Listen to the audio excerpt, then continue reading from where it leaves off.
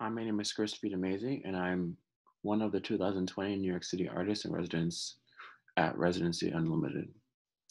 I'm going to walk through my body of work and quickly explain what I'm kind of building and working on during this residency.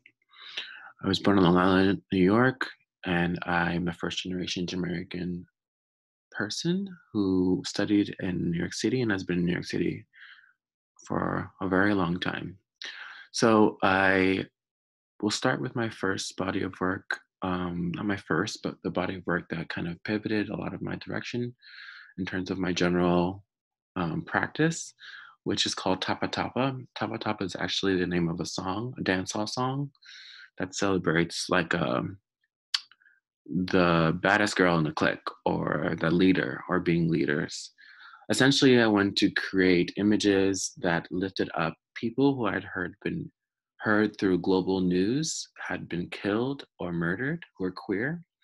As a queer person myself, I made this work about 5 years ago and kept hearing about these tragedies that were happening in Jamaica. I had no idea what was really happening on the island, other than a lot of these horrible new things that would break into the news. So I took the names of these people and created pieces as paying homage to them. So Dean Monroe, who's actually seen in this photograph here on the table. This is a picture of me.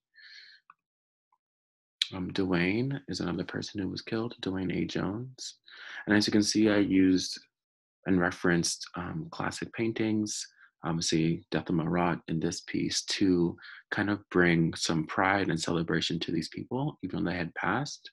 Their deaths ironically pushed forward and continue to push forward the queer liberation that's happening in Jamaica. So again, Leonard Steve Harvey, as you can see here. And so these images were important to me and kind of pivoted my work in terms of looking at my heritage for a source of inspiration and kind of the very nuanced but complicated relationship between queerness, gender, race, and being Jamaican and or Caribbean.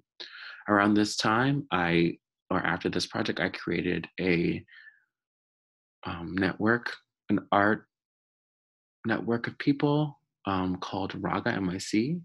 And essentially, this was a project and is a project that focuses on lifting up queer Caribbean people, whether that be through events or online storytelling, and with different people from different backgrounds in the art, whether that be fashion, poetry, or visual art, etc.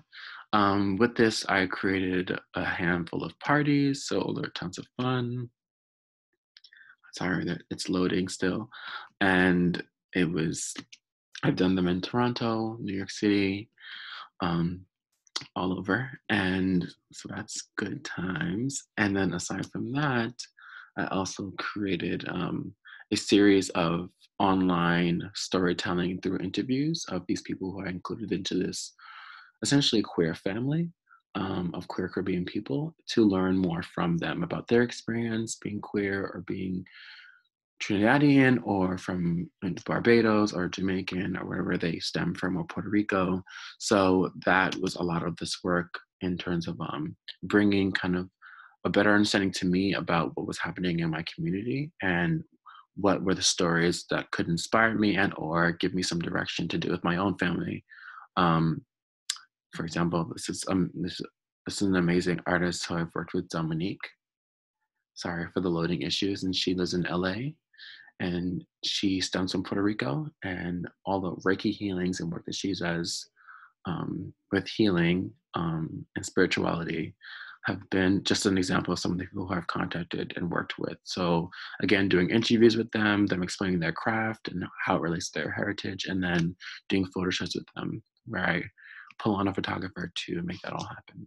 So in turn, that has filled back into my work because with these people from Raga, I've been able to create installations like Nest.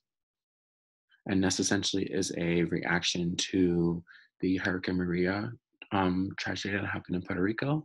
And with this, I created an installation with Town Lewis and Antonio Perez, two members of the Raga family, where we paid homage again to Puerto Rico and raised funds in the room with photography, live drawing, as you can see. Excuse me, live drawing, as you can see. We shot a documentary talking about the relationship between the mainland and Puerto Rico, and kind of just really creating a nuance for healing and conversation, which has been a really important part of my art practice. So I've been able to make images, build communities of people, as you can see here, and also create installations and performative things like that. With all this knowledge that I built from talking to people in the Raga family, I then got the opportunity to do a residency at the New Museum. And with this opportunity, I delved more into these interviews with these individuals in this community that I have, in this family that I have built.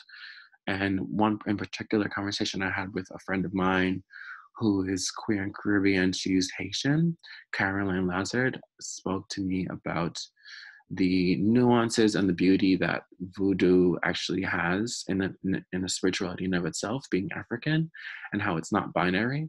And I thought that was inspirational and amazing, and how innately, because there's no binary, there's innately then in turn no hard lines about homophobia or where gender lies in relationship to the spirituality. And I just thought about that a lot when making this body of work about spirituality and how important it is and has been for people of color to liberate themselves, find freedom, find peace. And so I recreated these moments throughout history that kind of like showcase this resilience. Specifically, this one image and another image focused on Baal Kamen, which essentially was the voodoo ceremony that took place before the Haitian Revolution. So all the people in this image are members of the Raga family. This is me here in the corner with the bald head, and really recreating these images where Black people were triumphant, even in bleak history and bleak times, and replacing those people with only queer people and allies of the queer community. So really placing us in history and finding moments where women or queer people really led change in the Caribbean diaspora. Another image to kind of jump into really quickly was this image with me and a friend of mine, Corey's. In some of my research, I found specifically to Jamaica, an individual named William Thomas Beckford, who was a queer man who lived in London, who was British, and escaped London because he was found being sexual, and he had to run for his life or they were going to hang him. And ironically enough, he came to Jamaica and ended up being the largest slave plantation owner in the States. So stories like that kind of really brought nuance and made me think a lot more about just how complicated the history of queerness and gender and race as it relates to colonial and post-colonial times in the Caribbean, that I thought were important to kind of bring up and kind of, again, always highlight these beautiful and amazing queer, Black, and brown people that kind of don't have their own set part of the library per se, but would definitely have always been here and have survived through it. Another image of the voodoo ceremony. So again, another version of that, kind of really bringing strength to these people. And with these images, I built the set with a florist of mine. So all this is real flowers. All these costumes have been created for this shoot.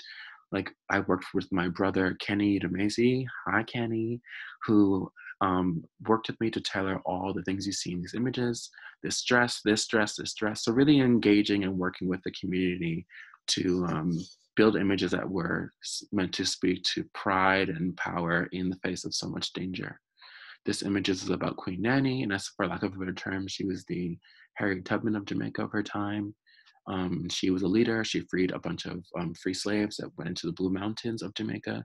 So really these moments of pride and power in the Caribbean diaspora. Then moving forward from there, I created a body of work called Under the Palm Tree Leaves. I finally indeed went to Jamaica and met a bunch of queer people there. I had been since I was a child, and it opened up my eyes to speak to people on the land and kind of get a better picture of what the liberation and struggles where of queer people are in Jamaica, again, because I'm Jamaican.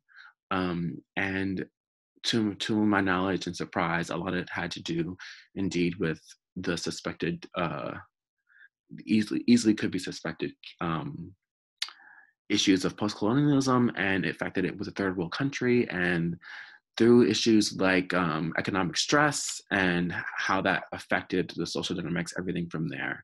So learning more about the issues of the IMF deal, which you all can Google separately, International Monetary Fund, and the World Bank, and how the organizations like that, which are heavily funded by European nations and America, have gone into Black and Brown countries and belittled and kind of like have put these countries in economic deals that have led them to be um, essentially in an economic slavery, and to have tons of debt, and they can't use their own land in certain cases, their dollars lowered, all to just sustain. Instead of being allies with them and to working with them and trading with them to build their economy, they've placed them in a secondary class system in terms of economics.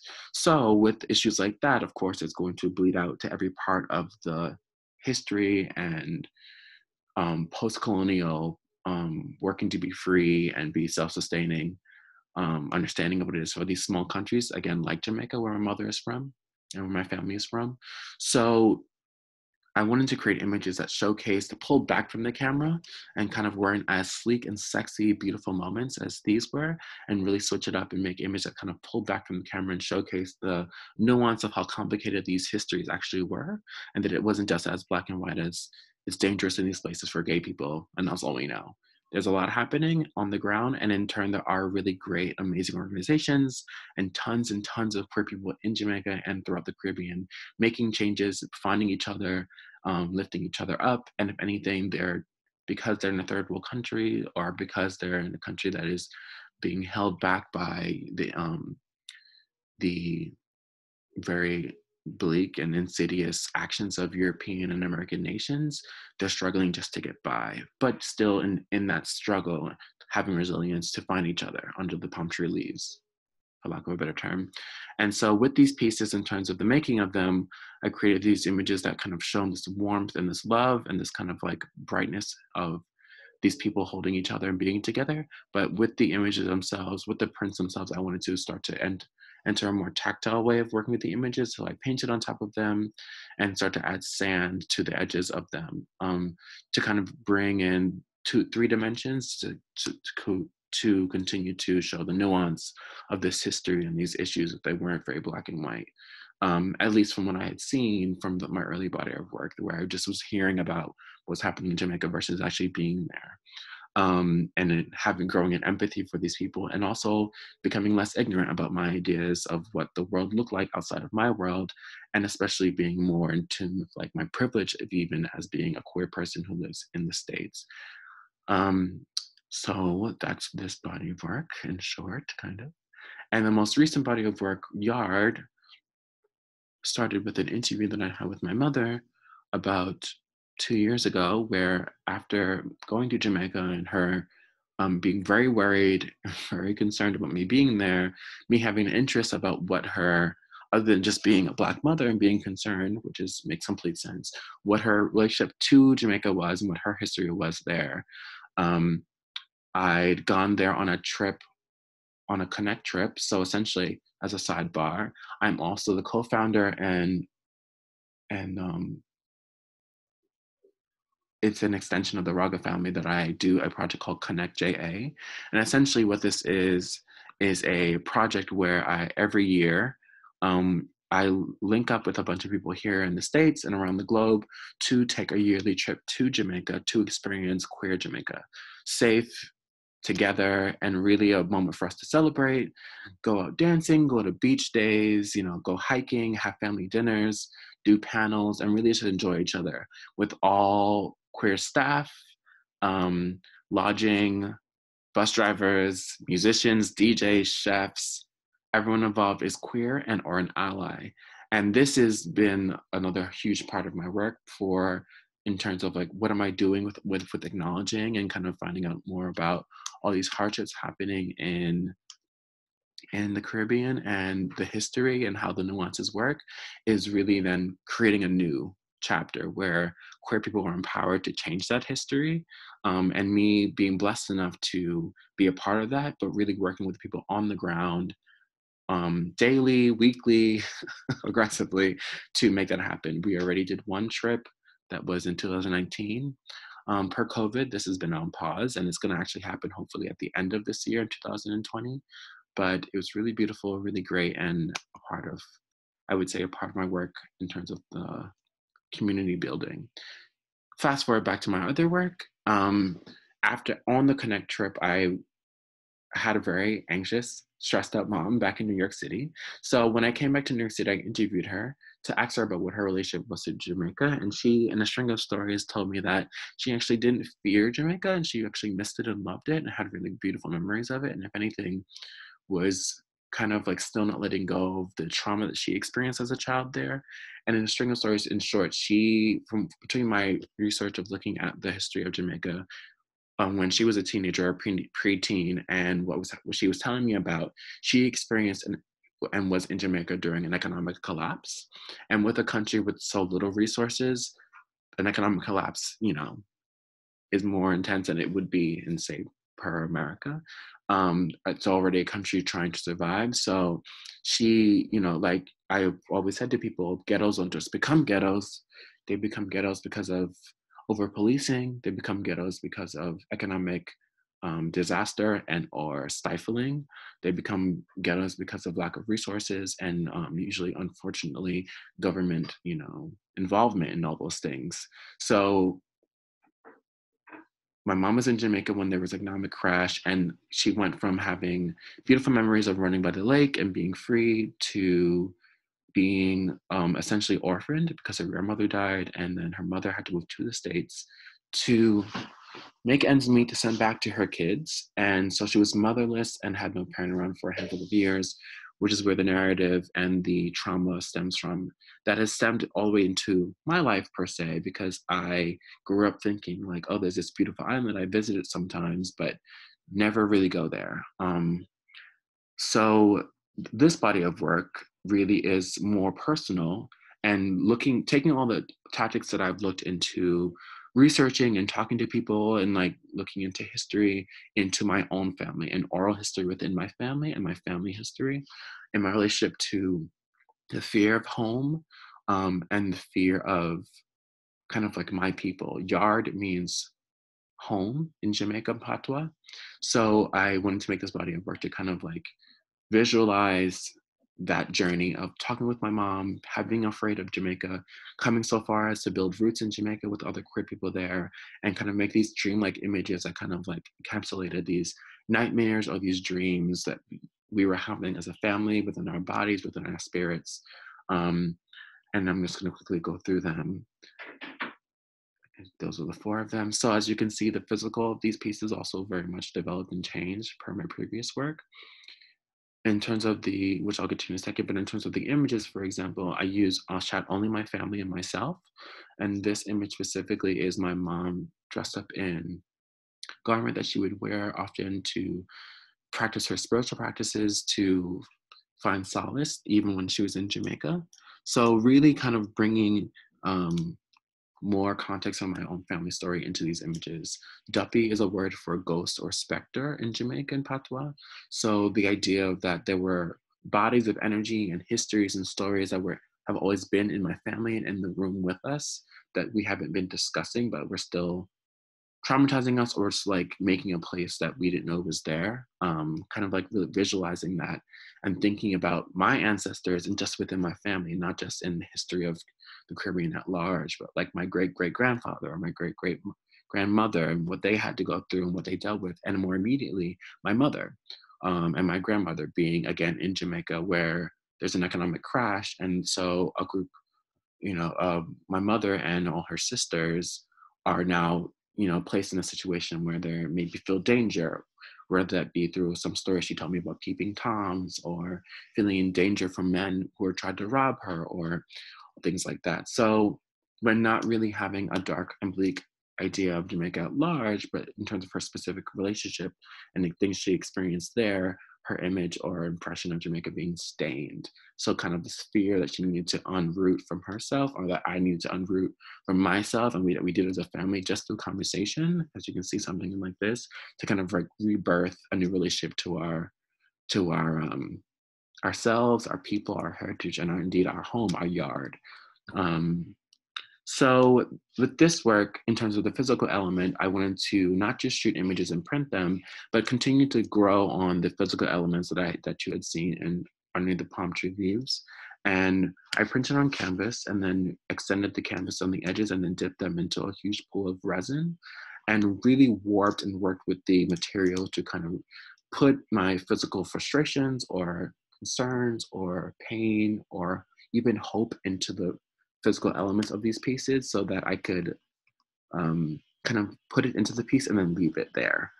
So that they were indeed these warped kind of capsules of my feelings and the and like pain that my family had gone through into these pieces, but also indeed hope. It's through this process of interviewing and making physical pieces for me and talking to my family and shooting my family and shooting myself that I was able to come on the other end of all this and find a better relationship even just to my mom and better understanding of just like all the work I'm making in general because it's a lot more personal and it's a lot more physical. Um, and so the pieces have sand, dirt, vines from Jamaica itself that I put into my luggage. Don't tell anybody. And put into the pieces on the sides of them. And then also notes from a woman that I met in Jamaica who gave me a lot of life affirmations just in relationship to staying strong. And she actually recommended I do go talk to my mom and that I shouldn't be so afraid. And really end up feeling all in there. So what I plan to do with all, and the last bit of work that I'll share is that I created an installation um, and performance piece with my mother called Altar, where essentially we recreated an altar like the ones she would produce and make when I was growing up in our house in Long Island. And I spoke to her in a series of conversations again about what she did to heal while she was in Jamaica as a child and here in New York as an adult, and kind of like learning from what her practice was to then recreate that space and that healing kind of like energy to kind of move forward from just the trauma that we talked about. And in the background, you can see that I created a kind of like this like colorful plastic jungle background, essentially, for lack of a better term, to also then shoot in and act as a base for this altar to sit within. So, with all that said, I'm for the residency going to be continuing to research and interview my family and then make works that kind of continue to push into this oral story within my family and get a better understanding of how I can continue to push myself with the physical elements.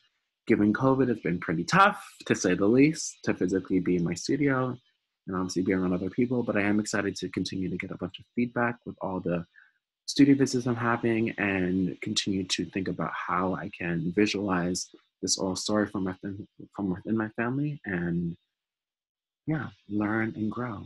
And that's all I got. Thank you so much.